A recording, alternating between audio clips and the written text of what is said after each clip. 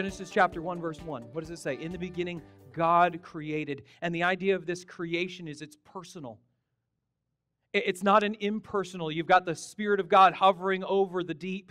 There's this personal involvement. It means that when the world was created, it wasn't the result of chance. It wasn't the result of a collocation of atoms where it was just a craps game at the casino. No. God was personally involved in it. And by the way, if you want an even deeper understanding of what happened in the beginning, look at the verses we just read in John chapter 1, verses 1 through 4. Look at it. He says, in the beginning was the Word. That word was implies already. In other words, when Genesis chapter 1 verse 1 happened in the beginning, there was something before in the beginning in the sense of eternity. In the beginning was, it already existed.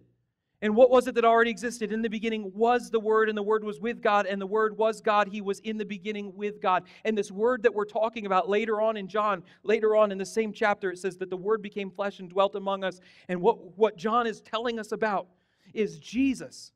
And he says, before the foundations of the world, before time even began, before creation existed, before anything was created, Jesus already was. But understand, Jesus was with God, and He was God. And here's what it's telling us. It's telling us this amazing truth that is beyond our comprehension, like the universe, the size of it.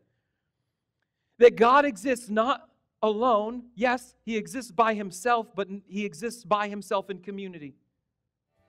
As Father, as Son, and Holy Spirit.